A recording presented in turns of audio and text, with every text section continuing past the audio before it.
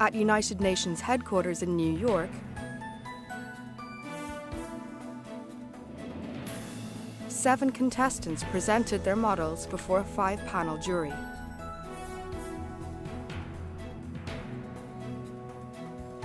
It's part of a competition to select the winning model to be erected on the grounds of the United Nations in honor of the victims of slavery and the Transatlantic Slave Trade, a tragic period in the history of our world. Going into the judges' chamber, this is what the contestants had to say. To get to this stage is already incredible for me. We put a lot of effort for this project. We hope to win. I want to win this.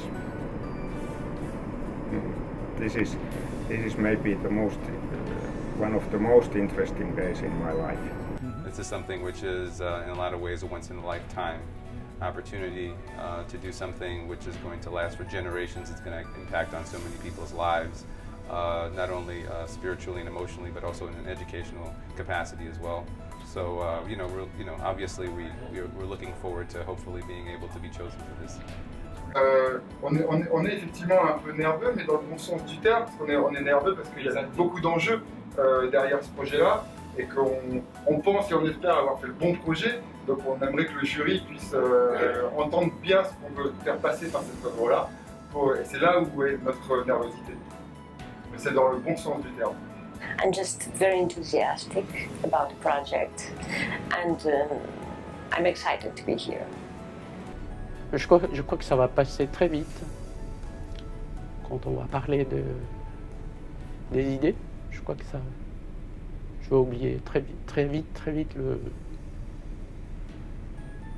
trac qu'on appelle, enfin la nervosité.